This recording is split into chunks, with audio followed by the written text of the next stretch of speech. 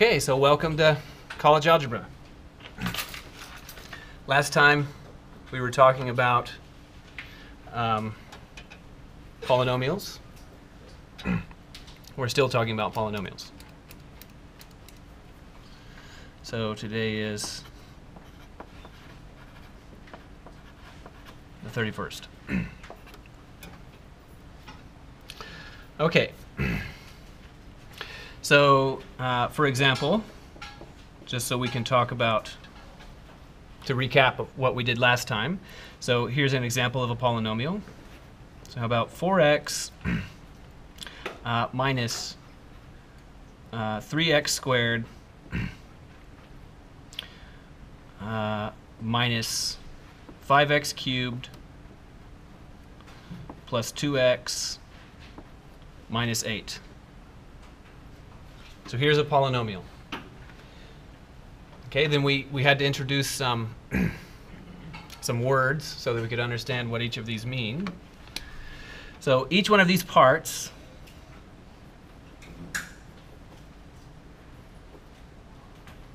there's a name for each one of these. Each one of these pieces is called a what? A term.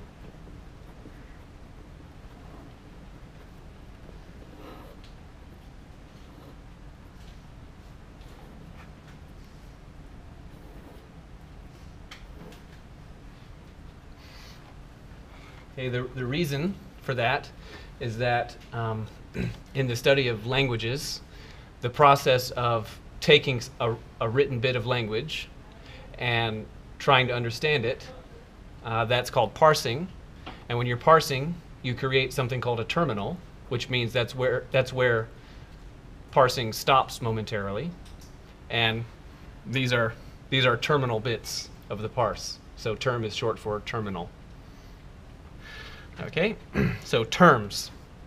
Then each one of these bits, that one, well, really, that one, that one, that one, and that one, each of those had a name. What are those called? Coefficients. Yes? Yes, it is. Thank you. So these are called coefficients.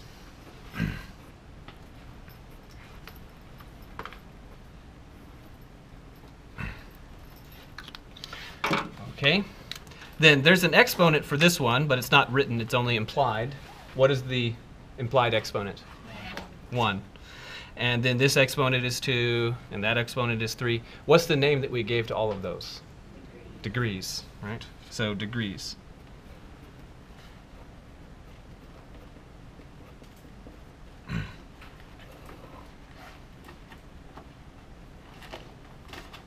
Etc. So what is, by the way, what is the degree of this one?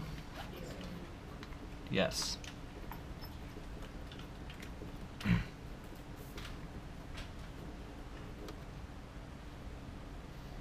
Okay. So now, for every polynomial, we said, okay, well, there's a standard way to write a polynomial. So, and we called that standard form. Is this polynomial that I've given you written in standard form? No. No, it is not. What requirements must be met to be written in standard form? Collected. So what is the criteria that deems terms as being similar? The degree being the same. So when degrees are the same, terms can be collected. So here's 4x. Are there any other terms? And what's the degree of this one? 1. Are there any other degree 1 terms? Yes. Yeah, there's this one, right? So this is not collected. So we'll collect. So I'll collect these together. So I can see 4x and 2x, well, that's 6x. And then minus 3x squared, minus 5x cubed, and then minus 8. So are the terms collected now? Yes. Is this standard form? No. In what way is this not standard form? Standard form also requires them to be in the descending order of degree. Descending order of degree, which is kind of fanciful way to say write the highest degree terms first. Okay, so then it would be negative 5x cubed. And then what's the next one? Minus 3x squared. And then plus 6x. And then minus 8. So this is kind of a recap of what we said at the end of last time. So any question about this? Okay. So the next thing is that we need some formulas for multiplying these things out. So the first piece of jargon, so we need a bit of jargon here.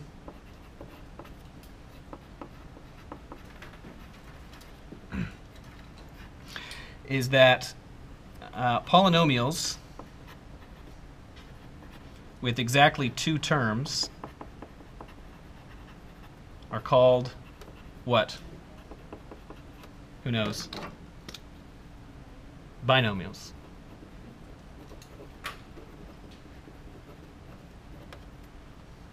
And generally speaking, expressions that contain two terms are called binomials. So an example would be something like, you know, x plus 7. That's a binomial. So here we have a proposition. We'll call this proposition the product of binomials.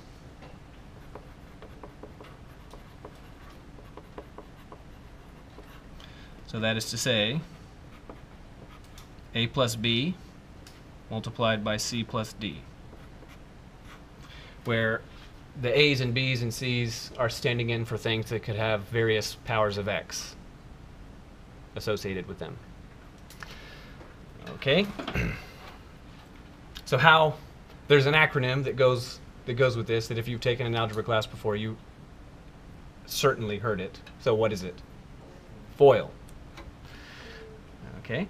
So this is, the product of this will be AC plus AD plus BC, plus BC plus BD. So that's if you carry this out, you distribute twice to do this. So these terms, these four terms, each have an initial associated with them. So this one's called the F term, this one the O term, this one the I term, and this one the L term. Okay, and that's why this is called FOIL. So now, there's four terms, and then within each term, this term has two pieces, an A and a C. So this is a product. So when you have things separated by plus, those things are called terms. When you have things separated by product, A and C, product, then what are these called? What is A and what is C? Starts with an F. Ends with actor. Factor. It's a factor, right? So each one of these terms consists of, each one of these four terms consists of two factors. So look at these two factors and look at this left-hand side. So considering just this binomial, which term is first? A. And considering just this binomial, which term is first? C. C, right? So then this first one, the F term, is the first ones, A and C. Okay? So this stands for first. It's called first. Don't worry, we'll speed up. But first I have to go slow through the details. So AC. Okay, so then now the outside terms. Outside. So now considering this product and this specific binomial, which one is outside? A, and this one, which one is outside? D, right? A is outside and D is outside. So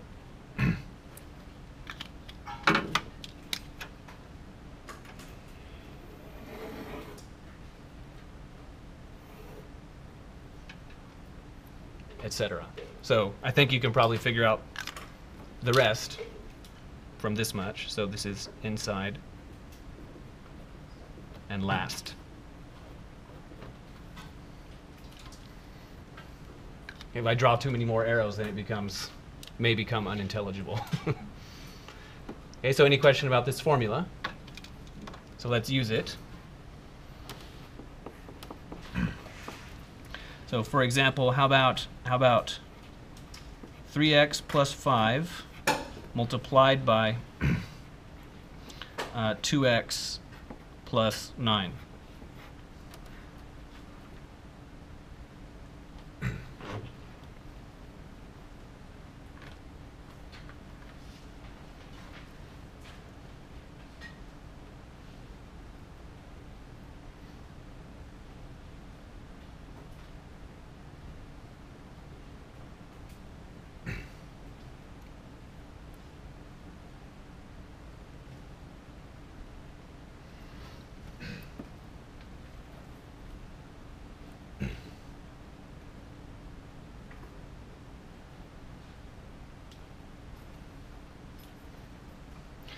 Okay, so then I'll do this, since this is the first time I'm doing it for you.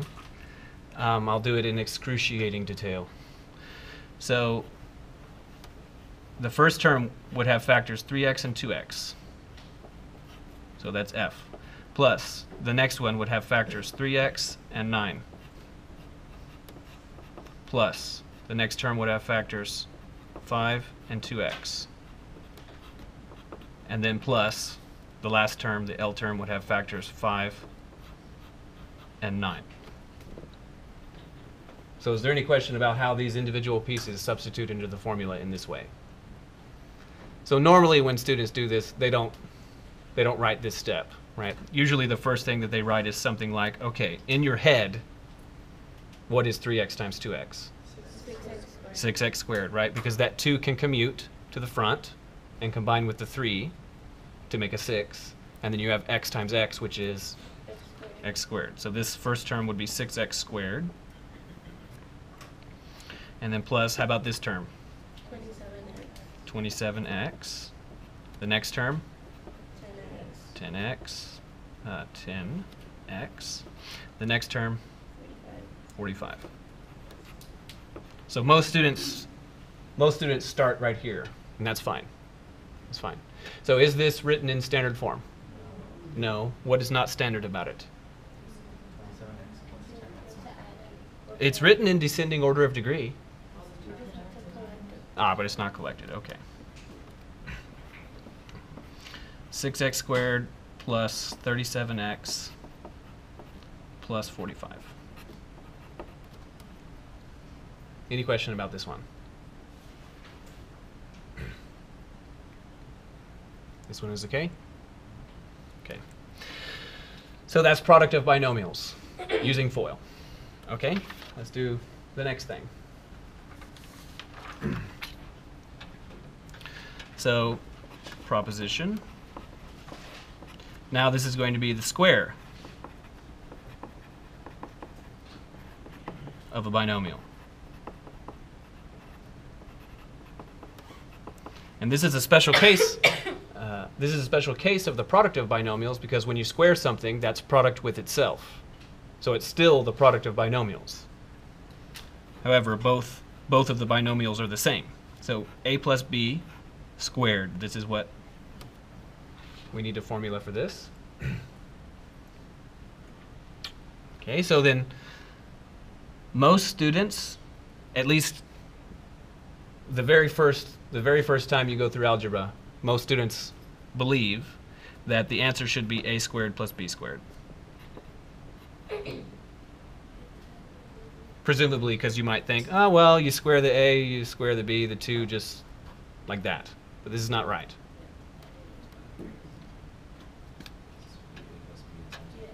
Yes. If you were to do FOIL, you'd get when you do the O term, you'd get an AB. And when you do the I term, you'd get an AB. So you get plus 2AB. So this thing I'm writing in red is the term that is most commonly left out by students, in my experience. Yes?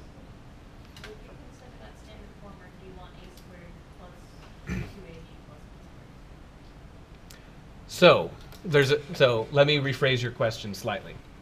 On the first page, I gave a polynomial. How many letters were in it? One letter, right? Just x's. So then when there's just one letter in it, we have a definition for what standard form means. So now to rephrase your question, I would say maybe you're saying this. I see that there's two letters. What is standard form then? The answer is that there is a standard form when there's an arbitrary number of letters, but we don't talk about it in this class.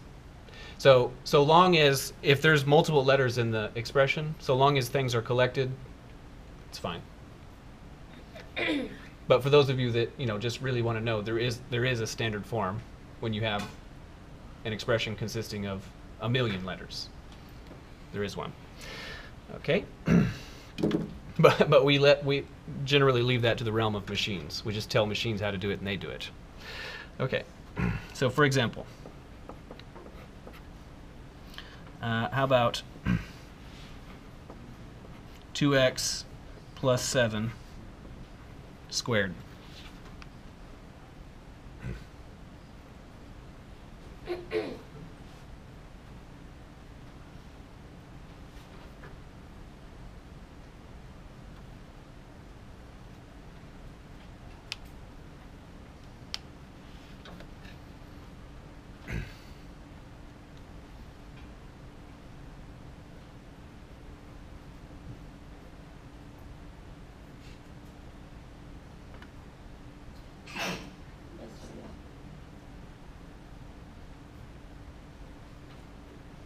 Okay, so just use the formula, right? So, but I'm going to make some mistakes actually. So how about 2x squared plus 7 squared plus 2x 7. There's all kinds of problems with this. So let's focus on the first thing. What's wrong with the first thing? It should be 4x squared. It should be 4x squared. Okay. Okay, because it'll be 2x times 2x, right? So what's wrong with this one? I don't know what it is. First of all, you should multiply the 2x times 7 and get 14x. Okay. So so remember how I said this, right? It's 2ab. However, because of the conventions, the way we write numbers, if you write this down real quick and then have a, lose your focus for just a moment, you might say, okay, now it's 22 times 7, right? So the way that you fix this kind of error, and you always do the right thing, is every time you substitute something into a formula, parenthesize it. So parenthesize this one, parenthesize that one, parenthesize that one, parenthesize that one. If you always parenthesize what you substitute into a formula, you will never be in danger of doing the wrong thing. Even if you momentarily lose focus, a cosmic ray passes through your brain for a minute, or someone coughs, or whatever. Okay? You can always come back and you won't lose track. Okay, so any question about that? So now, the instructions, if I was to ask such a question, the instructions would include something like, and I want you to multiply it out and collect like terms and everything else. So how about for this one? Right, 4x squared, and then this one? 49. Plus 49. And then this one? 28x. So is this in standard form? No. Wait, no. Why is it not in standard form? Descending. It's not in descending order of degree. So 4x squared plus 28x plus 49. So now, many students catch on to this, and they notice that when you're doing things that look like this, when there's just one x like that, the 2ab always goes in the middle. Okay, so when you notice that pattern, then you'll start to put the 2ab in the middle. But I'll just I'll just remark about that. Okay, any question about this?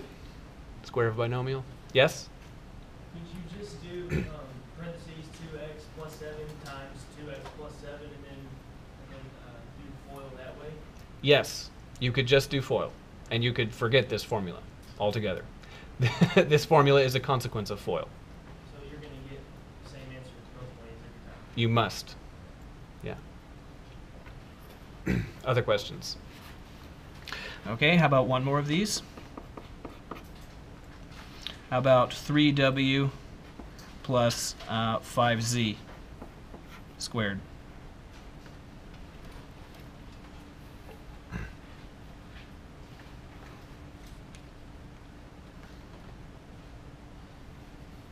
This pencil is showing up pretty good on the screen, huh? Yeah. Okay. I'll keep using it. This is a 2.0 millimeter pencil. It's unlikely to break. Most people write with 0.7 millimeter. So this is 3 times as the reason y'all weren't in the other during the other class on Monday. I broke my pencil. It was unbelievable. No, I didn't break the lead. Okay, I literally just broke the pencil. Apparently, I was writing really hard. You're too into math. Yeah, I was excited. Okay, so this would be 3w squared plus 5z squared plus 2 3w 5z. So any question about how the formula was invoked? Okay, so now let's just carry this out. So then this would be 9w squared, and then what? Plus 5z squared. No, 25 I mean to say. 25z squared. And then plus how much? 30wz. Any question about this one? Is this okay? Okay, next thing.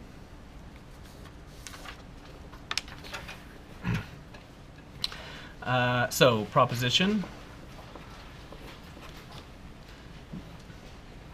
So now a minus b squared.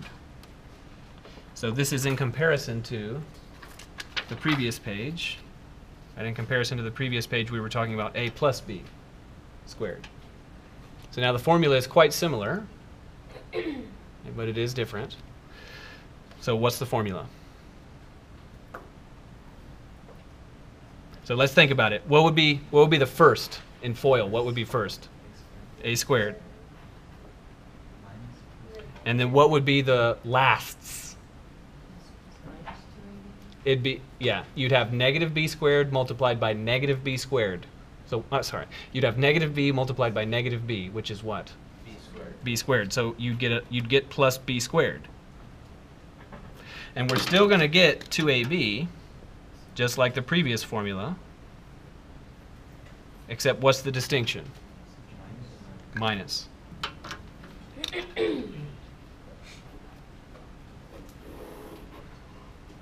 So can you see the similarities and differences? Okay, good. So then one of these is in order. So for example, how about 3z minus, how about 4p? That'd be nice. And then square it.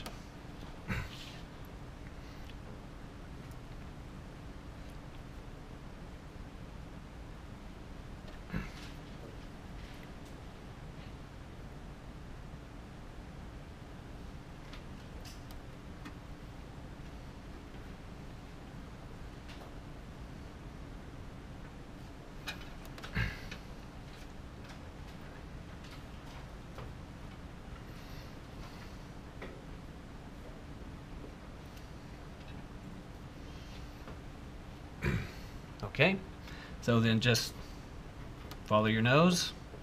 3z squared plus 4p squared minus 2 times 3z times 4p. Any question about how the formula was invoked. Okay. So the first term when you carry this out is what? 9z squared. And the next term? Plus 16 Good. And then the last term?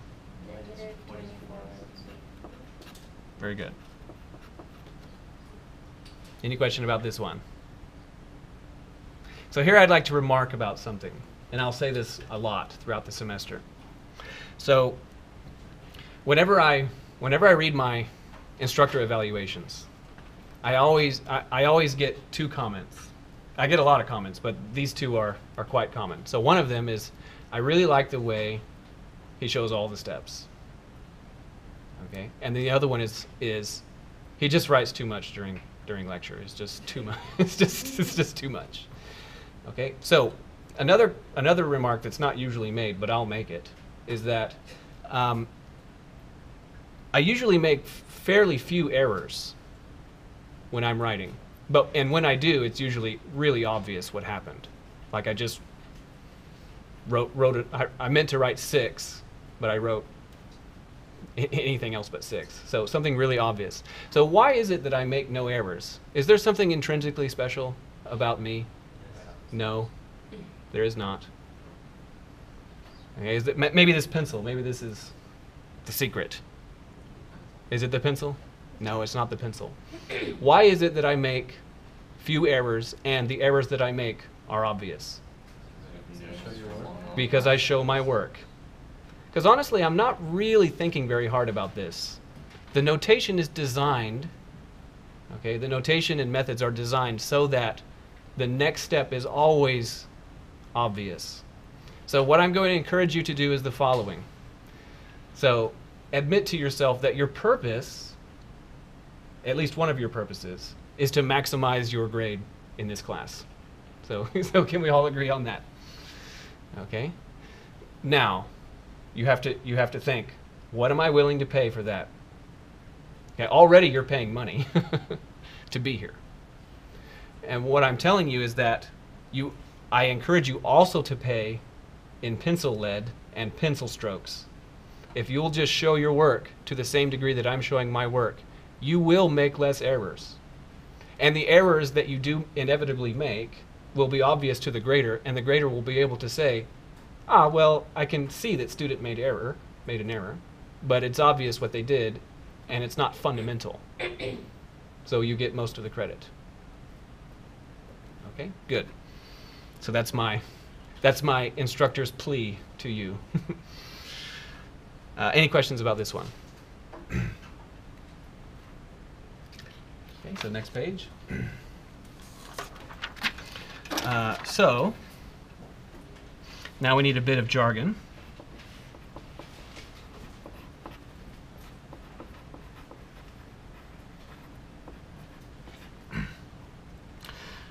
So the expressions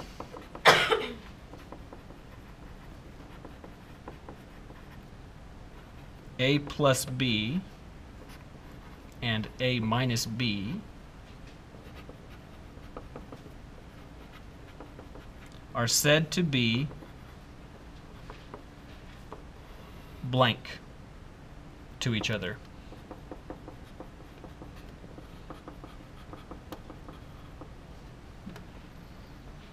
So who knows the word that goes in the blank? Fishing for a C word.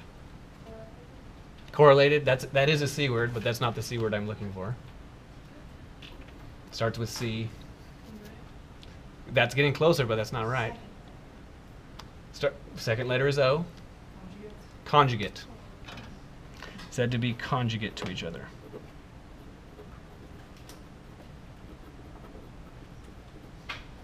So they're said to be conjugate to each other. So conjugate, the word conjugate, literally means complementary and fitting together. So a lock and a key are conjugate to each other. Okay, similarly, if you like biology, for example, there are molecules in every living thing called enzymes, and the purpose is to speed up chemical reactions. So the way chemical reactions actually work is you have to get two molecules in close proximity to each other and in the right orientation with respect to each other. So they not just close, but rotated in three-dimensional space so that their electron orbitals overlap in the right way. So all that an enzyme is you take two molecules at least. Molecule A fits in one spot in the enzyme. Molecule B fits in the other spot in the enzyme. And then the enzyme is activated and it puts them together, right? Like a parent saying, you two hug, right? Do it. Okay, that's what an enzyme is. So the molecules in the enzyme are conjugate to each other. They fit together.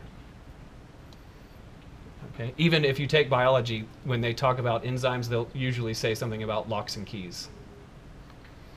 So, that being said, we have another proposition. This is called the product of conjugates formula.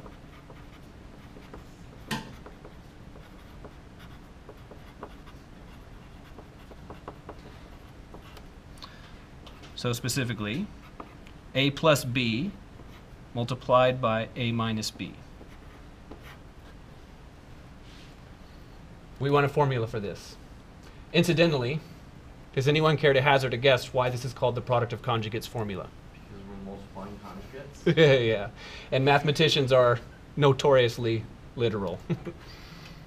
Okay. They're not engineers. Okay, so product of conjugates. The formula does look like the previous two formulas a little bit. So there's an A squared and there's a B squared. Okay, but now it's going to be minus A squared minus B squared, Gesundheit. And I hope that you're wondering, well, the previous two formulas had a 2AB in them, right? It was either plus or minus, depending on the formula. Where's the 2AB for this one? Well, I heard someone say it. What is it? It's canceled, right? Because if you were to FOIL this out, what is the outside term? Negative AB. And what is the inside term? Positive AB. What's negative AB plus positive AB? 0. That's why that term is not present. Okay? So this is called the product of conjugates. So let's do one. How about x plus 8 multiplied by x minus 8?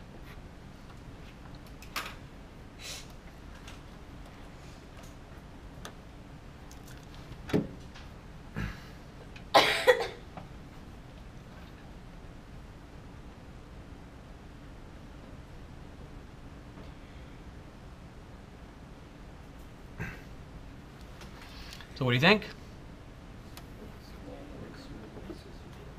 X squared. See, that's what I do, right? I was starting to write, I said x squared, but I was thinking 64. So I started to do that. That's my typical error. Okay, so x squared minus 64. Okay, so no surprises there, I think, I hope. Okay, how about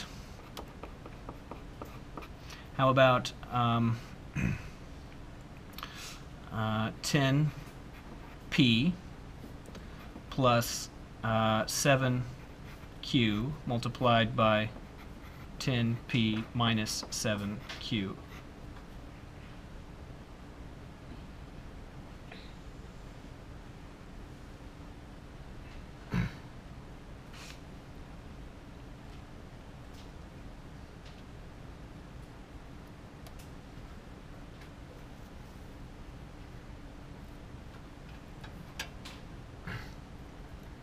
Yes?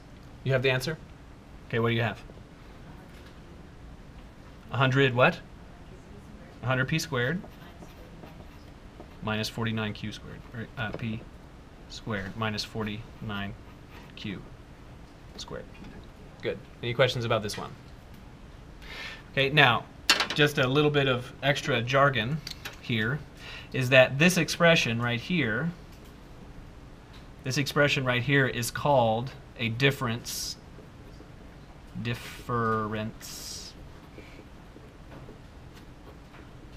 of squares.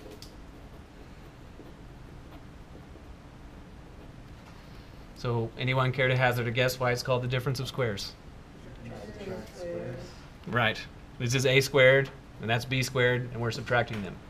So here's a phrase that I will say starting today and most days from now on in this class, is that the product of conjugates is the difference of squares.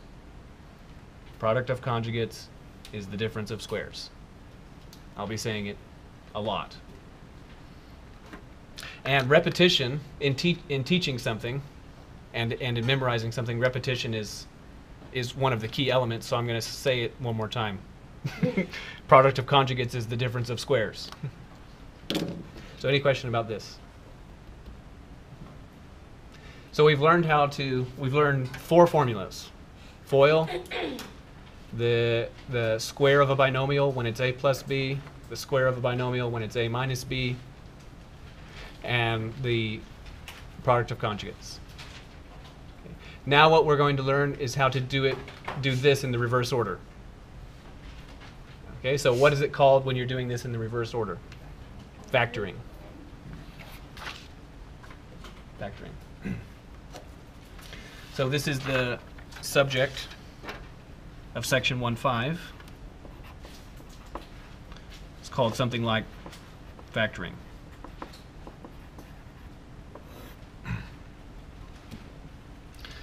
Okay. So we're going to start out with an example.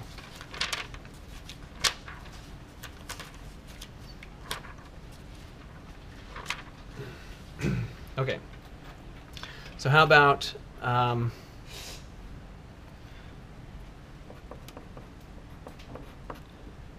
six x cubed y cubed plus 45 x squared y squared plus let's think about this. 63. No, that's not what I want. What am I saying?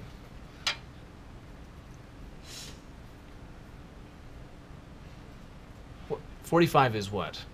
Is 6 times what? Nothing. That's not right, is it? I don't want this to be 45. I don't like this example that the book has, so I'm trying to make one up, and I'm stumbling as I do so. Okay, let's make this 24, and let's make this one 60. Okay, and then we'll make this x y squared. Okay, good. Terrific. So now, I've given you an expression. How many terms are in it? 3. 3 terms. Okay, 3 terms. And then now, considering just the first term, so terms are things that are separated by pluses and minuses. Things that are separated by product, what are these individual pieces called? They're not called terms. What are they called? Factors. Factors. So each one of these terms, these 3 terms, consists of a number of factors. So what we're going to do is we want to find what's common among all of them. And we want to factor it out. And this is called finding the greatest common factor. So I'm going to do this example in probably the slowest and most excruciating way you have ever seen. And it's only to make the point clear, and then you don't have to do it this way. But I want to make the point very clear about what's going on. Okay, so I'm going to start out with one piece at a time. Notice that there are constants, coefficients, 6, 24, and 60. There are x's, x cubed, x squared, and x, and there are y's, y cubed, y squared, and y squared. So I'm going to focus just on the constants.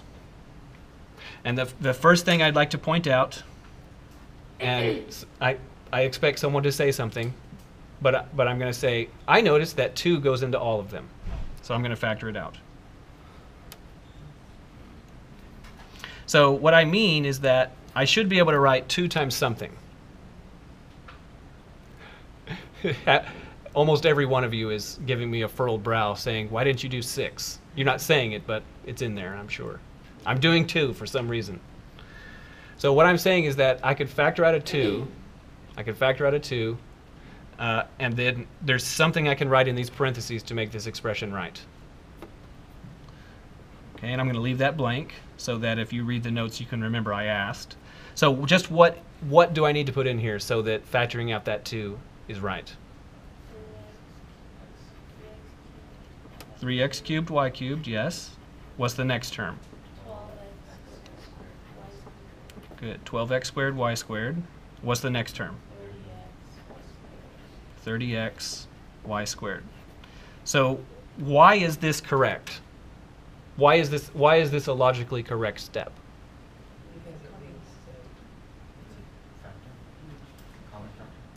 Well, so let me ask it in this way. How do we know that this term is right? How do we know this one is right? Multiply by 2. Yeah, because if you were to multiply it back out, you'd get 6x cubed y cubed. Okay. So we factored out a 2. Now the question is well, can we factor out anything else? So can we factor out any other constants? Yes. Oh, what else can we factor out? 3. 3. What would have been faster? 6. To just factor out 6 in the first place. Okay. So I'm glad that almost to a person all of you saw that. Okay, so we're going to factor out a 2 and also a 3 now. Okay, terrific. So that means that there's something that we could write in these parentheses that would make it right. So I'm going to combine that 2 and the 3 and make it a 6. And my question is what goes in these parentheses now? Okay, good. X cubed, y cubed. And then what? X squared, y squared. Plus how much? 4x squared, y squared. And then what? 10x y squared. Good. Terrific. So now, are there any further constants that can be factored out? No, right? There's no more integer factors that all of the coefficients have in common. So nothing further can be factored out. So we're done with the constants. Let's do the x's. So notice that every term has some power of x in it. So we want to factor out some power of x. So the way that you make this determination is you consider all terms, and you can factor out among all the terms the lowest power. So the lowest degree. So what is the degree of x here? 3. The degree here? 2. The degree here? 1. So how much x can we factor out? 1. So specifically what I'm saying is that it is possible to write this is 6x times something. 6x times something. Okay, so then 6x, what can I put in the parentheses to make it right? So x squared, and then what? Y cubed, and then plus now how much? 4x y squared plus 10y squared. And so now have a look inside of the parentheses. Now what is the lowest degree of x among all terms? 0, right? So you can factor out no more x's. No more x's can come out to play. Okay, so then you can't factor out any more constants. You can't factor out any more x's. Now what? Y. Now y's. So among the terms, you can factor out, you consider the degree of each y, and you factor out the lowest of all degrees. What's the degree of this one? 3, This one? 2, This one? 2, Okay, so among 3, 2, and 2, what is lowest? 2. 2. So that means that it is possible to pull out y squared, and then write that this is equal to 6xy squared multiplied by something. So then 6xy squared, and then what goes in the parentheses? So what is it? X squared y, and then what? plus 4x plus 10. So like I said, slow and excruciating.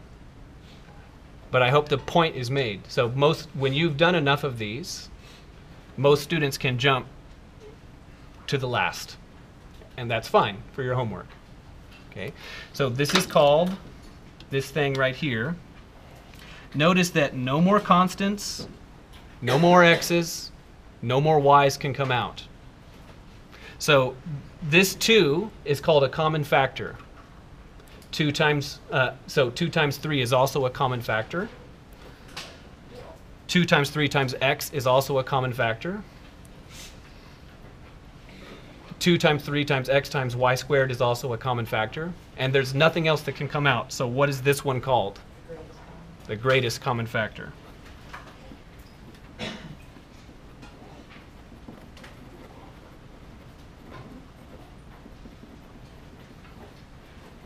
So we just circle that on our homework, that last part? Mhm.